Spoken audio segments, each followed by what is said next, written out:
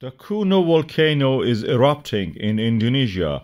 This is a volcano located in the Halmahera island of the Indonesia, to the eastern parts of that.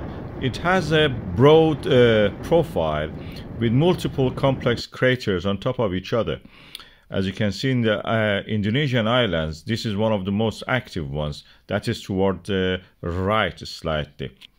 And it has a history of eruption with lots of ash flow. It has caused in the past some damage, although the numbers are not known. As you can see here, the main crater is erupting ash usually.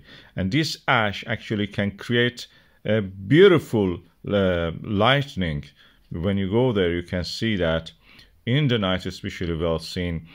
When it is not erupting, this is the way it looks. You can actually book a tour of this volcano. It's one of the rare locations that you can actually book a tour of the volcano. Go and visit the site.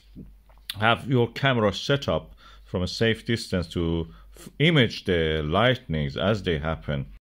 And even visit the seismology center where the volcano is monitored with the charts and equipment that they're using that.